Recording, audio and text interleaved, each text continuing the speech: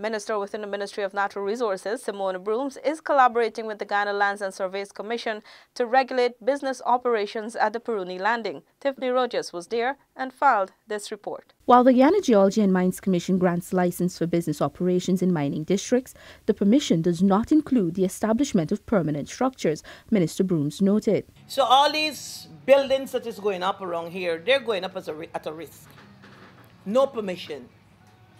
Meaning to say if somebody come tomorrow and say you got to take it down, you got to take it down. Minister Brooms is examining how business operations at mining landings, particularly Puruni, can be better regularized. She made a follow-up visit to Puruni on Monday, accompanied by Commissioner of the Guyana Lands and Surveys Commission, Trevor Ben. Ben encouraged operators to visit GL&SC's Bartica office to regularize their status. For those of you who want to make the area your residence, your home, you have no security of tenure. You have no security to the land that you're on.